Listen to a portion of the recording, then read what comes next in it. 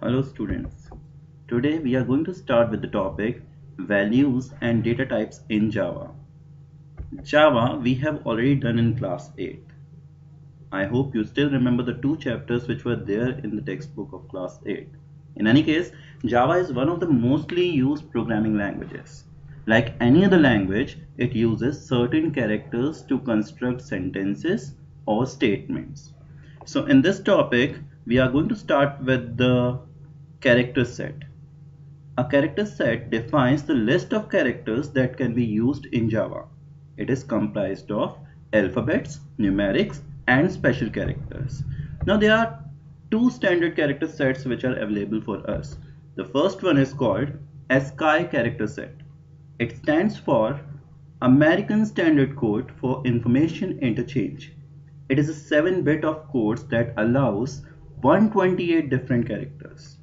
The second character set is called Unicode character set. It is an international character set designed to represent all the characters found in almost all the languages all around the world. It uses 8 to 32 bits to represent characters. The first 128 characters are very same as ASCII character set. So that means Unicode character set is a bigger set because it itself contains ASCII character set. The next topic is escape sequences. It is a set of characters that has a special meaning to the Java compiler. In an escape sequence, a character is preceded by a backslash. An escape sequence causes the character following it to escape its normal working. Now you must be thinking, what does that mean? For that, let us take an example. For example, if we want to print a character N on the output screen, it displays the character as it is.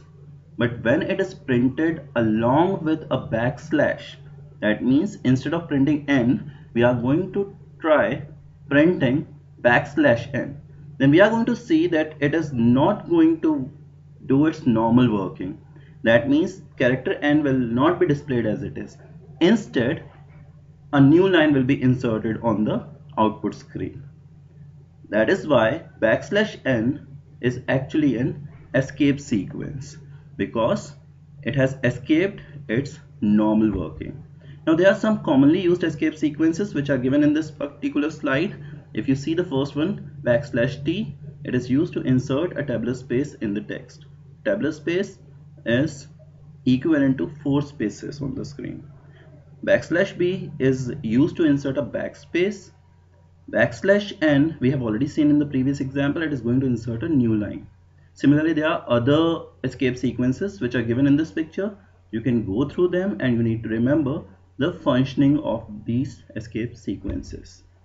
Let us take one more example to understand this escape sequence in a better way.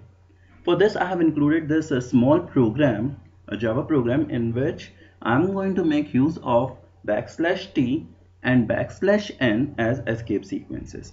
I have taken a class escape sequences. In its body, we have public static void main, and within the main method, if you see, I have included 3 println statement. In the first println statement, I am trying to display a message within double quotes, which is first line backslash N, second line. Now, if you see the output screen which is given adjacent to this program, you will find that because of this print statement, the message has been broken. We have first line, then we have an empty line in between, a blank line, and then we have the message second line. So that means backslash N has inserted a new line in it.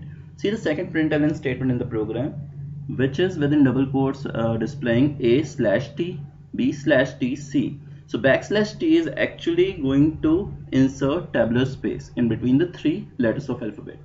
So if you see on the output screen, we have A, B, C, and all these 3 letters of alphabet have tabular space in between them. Similarly, the third println statement is also doing the same. Hence, if we can relate the output screen with the program, we can say that the escape sequences used here, backslash T and backslash N, are not doing their normal working, but instead they are doing something else. So whenever a character is preceded by a backslash, then it is the representation of escape sequence. And there are certain predefined escape sequences which are there in the Java library. Now we move on to the next thing. Whenever we are going to create a Java program, there are certain terms that we have to understand. The first term is token. So let us talk about it. A token is the smallest element of a program that is meaningful to the compiler. That means the smallest meaningful element within a Java program is called a token. Tokens supported in Java include keywords, variables, constants, special characters, operations, etc. So in other words, we can say the prime examples of tokens within a Java program can be keywords, identifiers, literals, punctuators. Punctuators are also called separators. And we have another example, that is operators. So let us talk about these tokens one by one. The first one we are going to discuss is a keyword. Keywords in Java are the reserved words that are used for some internal process, or they represent some predefined action. These words are therefore not allowed to use as a variable name. That means the identifiers or even the objects. If we try to do this, if we try to use keywords as identifiers, then what will happen? This will result into a compile time error. That means there will be a syntax error in the program. Why so? Because keywords, like I said, are reserved words. They have their own specific task and we cannot use them for any other purpose. If we try to do so, obviously there will be a syntax error in the program. Certain examples of keywords are class, public, static, void, int, char, etc. Let us move on to the next topic, that is identifiers, which happens to be the next token that we are going to discuss. Now identifiers are used to name the different components within a Java program. It can be variable, it can be the name of the method, it can be the name of the class, etc. Now unlike literals, they are not the things, they are not the values themselves. They are just a way of referring to the value. That means identifiers are actually the named memory locations within the computer system. The locations where the values will be stored, those locations have to be given some name. So that is what identifiers represent. Now there are certain rules for naming identifiers in Java. Like when we talk about English language. With English language we do talk about grammar. Now what is this grammar? Grammar is actually the set of rules which is going to help us to create sentences, proper sentences in English. Similarly, with any given programming language, we talk about the term syntax. Syntax is a set of rules which governs the formation of statements within a programming language. So similarly, if we talk about identifiers in Java, in order to name them, we have to follow certain rules. So there are certain rules for declaring identifiers. We need to follow these rules, otherwise we will get a compile time error, which is also called as syntax error. Okay, so let us talk about the rules one by one. Rule number 1. A valid identifier has characters uppercase A to Z, lowercase a to Z, or even numbers 0 to 9. Only two special characters are allowed, a $sign and an underscore.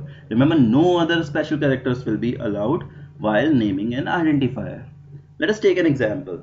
We have @ symbol subject 1. Now it is not a valid identifier. The reason being it contains @ symbol.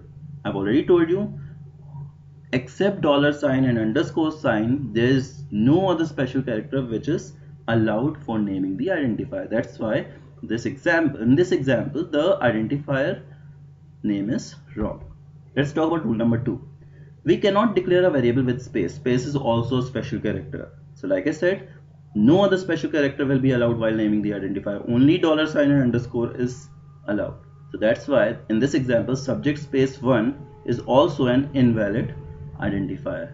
It is not allowed. The space is not allowed within the name. Rule number 3 says we cannot start an identifier with a digit or a number. That means in the beginning of the name we cannot have a digit. For example, one subject, it is not a valid identifier. Remember, the digit can be used anywhere in between the name, even towards the end, but not in the beginning. We cannot have space though, like it was there in the previous example. It was subject space 1, but if it could have been subject 1 altogether, then it was a proper identifier, it was a valid identifier. But we cannot have a digit in the beginning. So rule number 3 says that we cannot start any identifier name with a digit. Rule number 4 is quite understandable. We have talked about keywords just now. So they are saying keywords cannot be used as identifiers. Obviously, keywords are reserved words. They have their own specific task. So they cannot be used for any other purpose. So keywords are not allowed in identifiers. Example, int float is equal to 5. Float being a keyword cannot be used here as identifier. So this statement is not a valid statement. We cannot make use of keyword for naming identifier. Now let us talk about the next token, which is called literal. Literals are sequence of characters that represent values within a program and are stored within a variable. Now literals are like contents for variables which act like containers for them. Literals are commonly known as constants. Let us take an example. Int x is equal to 5. Here int is a data type which we are going to discuss on at a later stage. Here x is the variable and 5 is the value stored in it. So x is behaving like a container. 5, which is a value, is actually the content stored in the variable. So 5 is actually a literal here in this example. Moving ahead, we are going to talk about various types of literals in this topic. Now if you see this diagram, we have the bifurcation of literals into 4 categories. The first one is a numeric literal, then we have non-numeric literal, we have boolean, we have null literal. Numeric literal is further classified into integer and real. Non-numeric literal is further classified into character and string. Let us talk about these types in detail now. So we are going to start with the first category of literals, which is called numeric literals. Now these are values that contain digits from 0 to 9. It may contain a decimal point. It can have a positive or a negative sign. This is how the numerical literals go. They are of 2 types now. The first category is integer literal. So the first category of numerical literals is integer.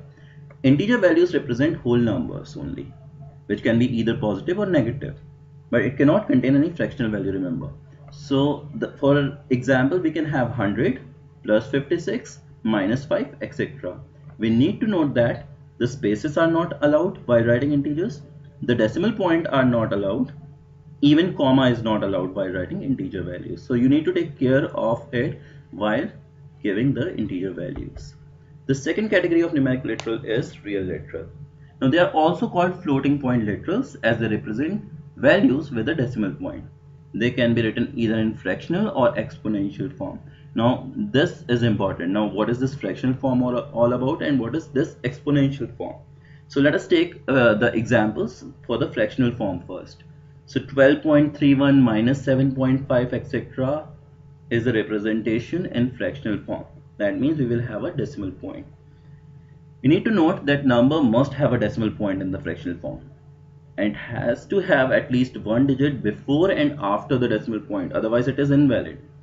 2 or more decimal points are not allowed in a given real literal, which is fractional form. Even comma is not allowed.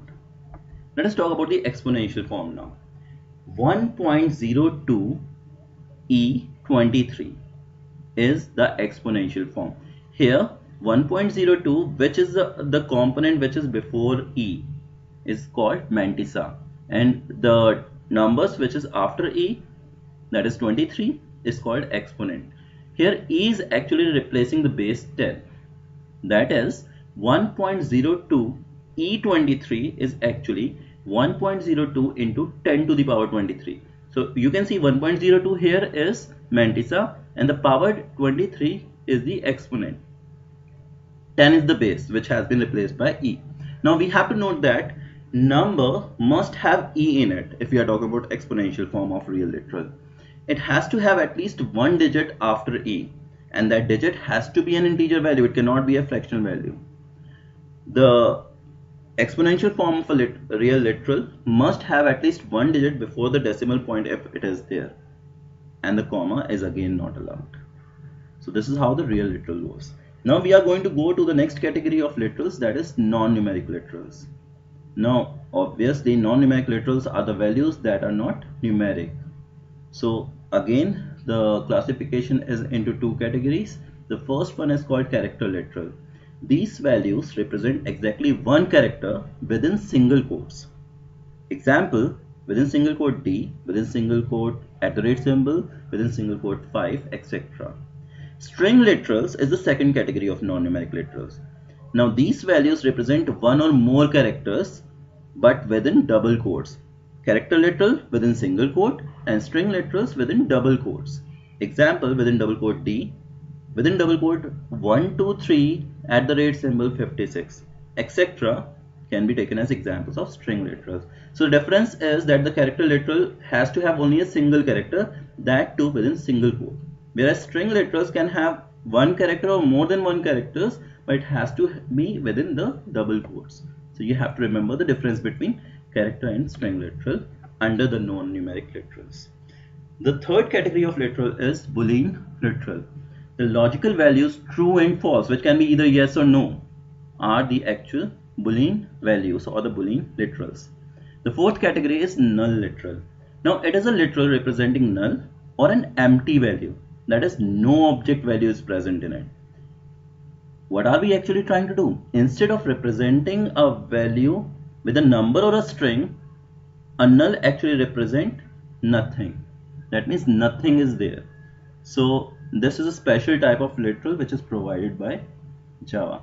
Now this brings us to the end of the module, and I hope you have understood all the topics I have covered in this module, and you can go through it at least twice or thrice, and once you are done with it, there is a short assignment which is being shown on this slide, where you have to answer the given questions neatly in an interleaf notebook. Yes, you have to make a fair notebook this time, and you need to start with this chapter. Remember, the topic of the chapter is values and data types. So the first 5 questions that are to be there in the fair notebook are given on this slide.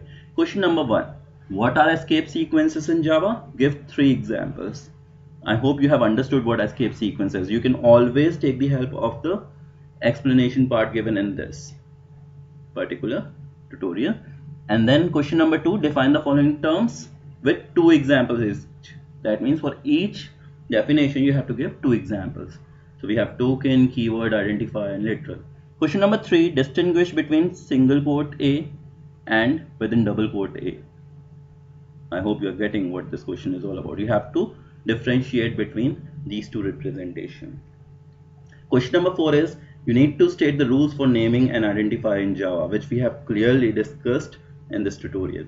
And the last but not the least, question number 5 is, why cannot we use a keyword as an identifier?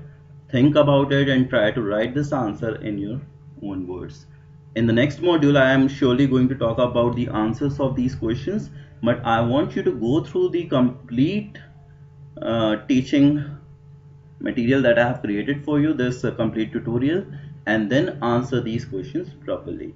So till we come up with the next module and we talk about the next half of the chapter, complete your work neatly in the fair notebook, take care of yourself, and stay safe. Thank you, students.